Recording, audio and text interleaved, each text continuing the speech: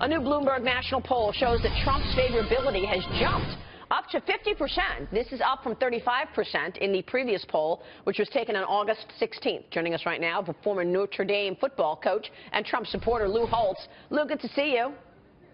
Thank you, Marie. Delighted to be with you. Well, you've been on the Trump train since the beginning, but what do you think is causing this increase in favorability for President-elect Donald Trump?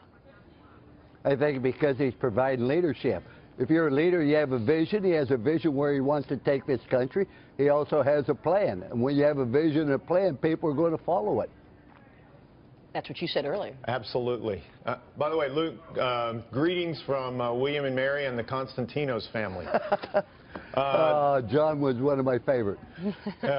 So, what do you think the next big move is for Trump in terms of, I think he really has played the symbolism of the carrier, job savings and so forth.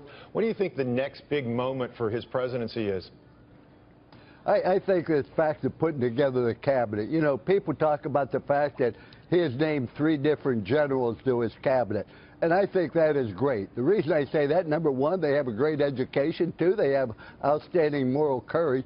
But more importantly, they know how to take a group of people, subjugate their own welfare for the welfare of the overall group. They know how to put together a team, and they hold people accountable. And this nonsense about, well, they'll start a war, that is ridiculous. I was an officer in the Army. I've been to Afghanistan. I've been to Iraq. I've been in the hospital. A general understands more than anybody else about the difficulties of going to war and the harm it causes so many people. You're not playing video games in Washington where you have somebody who's never been in the Army, never been in the military, never had to make these decisions that, oh, let's go do this. So I think he's on the right track. I think as long as he continues to have that vision and that plan and hold people accountable in his organization, he will continue to survive.